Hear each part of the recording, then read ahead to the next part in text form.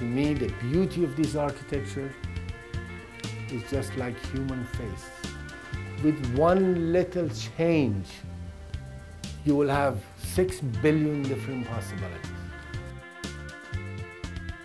And this is to be close to earth or close into that spiritual dimensions will give you this seeing power. You will see things that you haven't seen before. And this is some of the secrets that we tell to our apprentices only. This is basically all the knowledge you need to start building.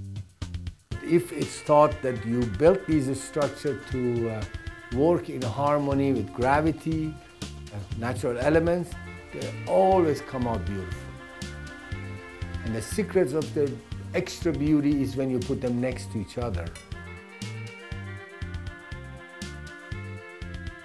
Because this knowledge of Earth sometimes can be the greatest wealth you can find. Once you have the solution structures done, once they work with the gravity and angle of repose and sun and wind, they always are going to be beautiful. Almost any site, any land that you have could have the material that you can build with. To me, in this architecture is really the rule of that you follow it without fear. So this architecture, you built them in total harmony with nature. The rest of it is done by the light. A universal architecture because it's based on timelessness, because it's based on the universal element of earth, water, air, and fire. And that can go anywhere in the universe.